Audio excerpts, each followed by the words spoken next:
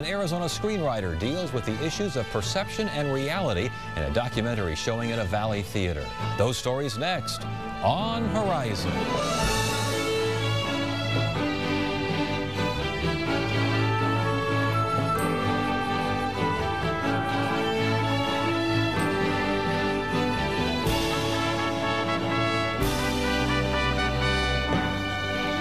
An Arizona screenwriter has produced a documentary about perception and reality and our ability to change how the world affects us. People versus the State of Illusion is now showing at Harkin's Camelview Theater in Scottsdale.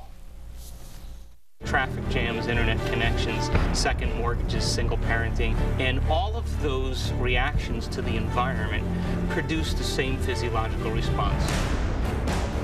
People are so focused on the content of their perceptions that they are unaware of how those perceptions are formed and how those patterns are actually helping to create the problems in life that appear to be happening to them.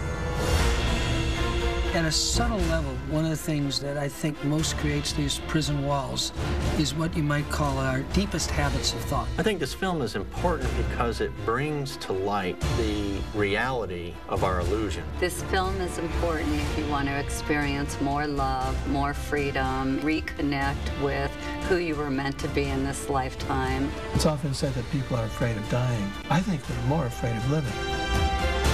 Once people realize that the prison walls are imaginary, that they're a figment of their own mind, then the escape is easy.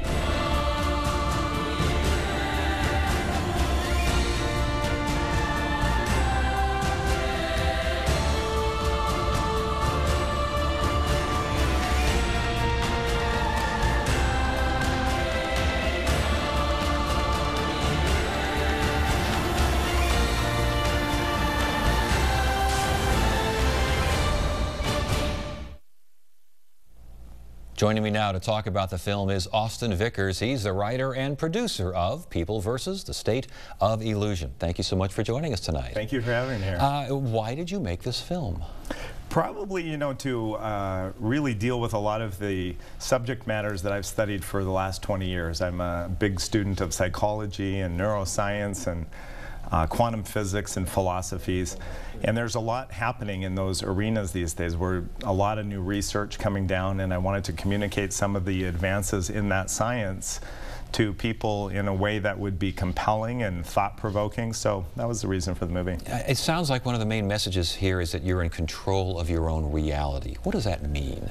Well, one of the pieces of science that's in the film that we talk about is, if you look, for example, at the amount of information that we take in through the senses, scientists estimate, for example, we receive on average 4 billion bits of information or more in the course of any given day.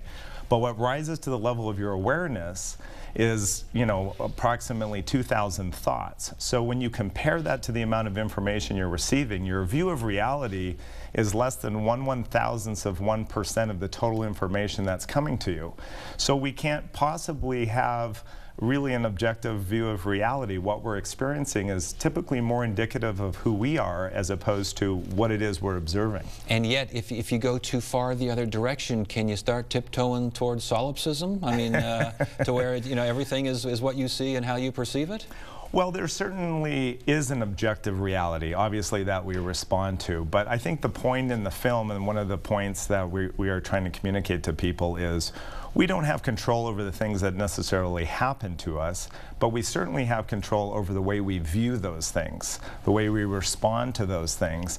And it's really, the film is about really prompting people to become aware of that response, because the way we respond in life, of course, can create limitations. How did you, obviously you wrote the film, you wrote the screenplay for the film. Yeah. How did you work out a way to get that message across, but try to do it in an entertaining and keep the fanny in the seat kind of message? Yeah. Well, the first year when I was making the film, we went out and filmed all the interviews with some of the top researchers and scientists in the fields. And then, having been a professional speaker for the last 10 years and do a lot of training, people learn better by having an emotional experience. So I wrote a script for the film to really match the science that we knew we'd be portraying in the documentary side of the film. And I think we came up with a pretty good, emotionally compelling story. You talk about perception as reality and these sorts of ideas. I know that when we have artists, writers, screenwriters on, and I'm always fascinated, especially with playwrights and screenwriters, when you are writing, you are seeing something. That's your perception. What was it like when you saw your perception all of a sudden in the hands of other people and other faces and voices, and there's it up on the screen? It was an amazing experience. I mean, you know, when you're sitting in a lot of the film was written and sitting in a Starbucks, and you're imagining these conversations, you know, between characters and dialogues, and then you go through the process of auditioning actors and finding those people that look like the characters you had in your mind, and then ultimately to see them actually acted out on film. Very gratifying, really gratifying. Gratifying, but a little odd, perhaps, a little off-putting in some respects, or to like take you back a little bit? Not at all. Not at all, huh? No, actually, it was a thrill. This is one of the most fun projects I've ever done in my entire life, for sure. Let's talk about your entire life, because you've had quite a life, and it doesn't always necessarily deal with films and screenwriting. You were what, a corporate attorney, general counsel? I actually started as a trial lawyer, practiced trial law in Southern California for a number of years, and then went in-house with a Fortune 500 company, and ultimately served as a general counsel of one of their divisions in Europe before I got into this line of work. So how did you get into this line of work?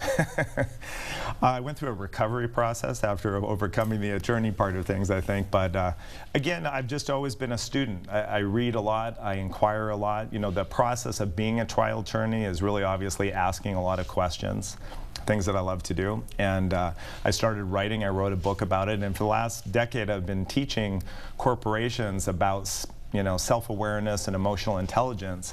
And so the film was just a really nice way to package a lot of the learning and a lot of the research that I've been exposed to in a way that is, I think, compelling for people. Well, and I ask about how you went from A to B, because change is something that I know you deal in and you talk about a lot and want to focus on. Yes. And so how apply the perception, the reality, these sorts of things we talked about with folks who want to change, what they're doing, who they are. Yeah. You know, it's important. I think one of the distinctions I wanted to make in this film is there have been other films out there, and there have been other suggestions that we can change simply by positive thinking. And I think that's actually a little destructive, because sometimes if people think that it's that easy to change, then, and they don't actually change by their positive thinking, they get frustrated and give up hope. And we really wanted to instill a lot of hope in people that change is possible by showing them exactly what is the process for change, how does it occur, what's going on inside of the brain when somebody is embarking on the attempt to change their life, and then really show them, in fact, that you can. So that's what we try to portray in the film. So what is the process for change, and what is going on inside the brain? Well, do you have 86 minutes to attend our film? No, we don't. That's our reality, yeah. Yeah.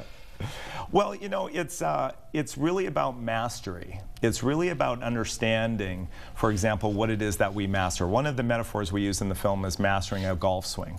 You know, we know from hearing about the life of Tiger Woods, for example, that his father used to try to, you know, yell at him and throw things at him to distract him when he was practicing his golf swing, so that he would become a master of the golf swing without regard to what was happening in his environment.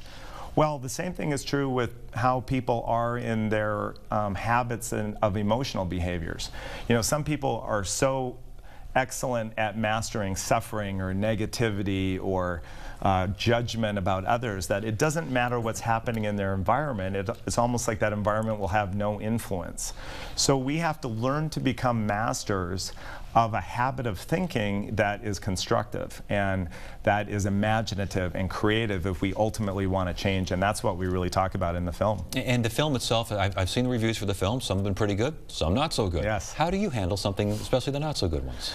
Well, you know, I think it's great. I mean, as long as people are, you know, this film is a little different because sometimes films are meant to kind of distract us, and this film is actually not made to distract us. It's actually made to examine the way we look at life. And I read actually 2 reviews from 2 gentlemen from the same magazine, in fact, that one, you know, completely hammered the movie. The other one loved the movie and thought it was emotionally compelling. And it's like any experience. I mean, that's one of the points of the movie, is that, again, what we're experiencing is more indicative of who we are. So I think it's interesting for people to go to the movie, see the kind of experience they have, and one of the questions they should certainly ask themselves is, you know, is my view of this film indicative of the way that I see life? And if it is, maybe question that. And if you see it again a few years from now, maybe you'll see it in a whole different way. Absolutely, and for sure that happens. We know with people over time, you know, we can go through the same kind of an experience or read a book again or see a movie and see it in a whole new way. And that's how we know that we're actually contributing to the experience that we ever have in any situation. So, well, good luck with the film. It's good to have you here, and thanks so much for joining us. Thank you. It's a pleasure to be here. I hope people come out this Saturday. I'm going to be doing a Q&A actually after the 7 p.m. showing at Harkins. At Camelview. Yeah, hope people come out. Very good.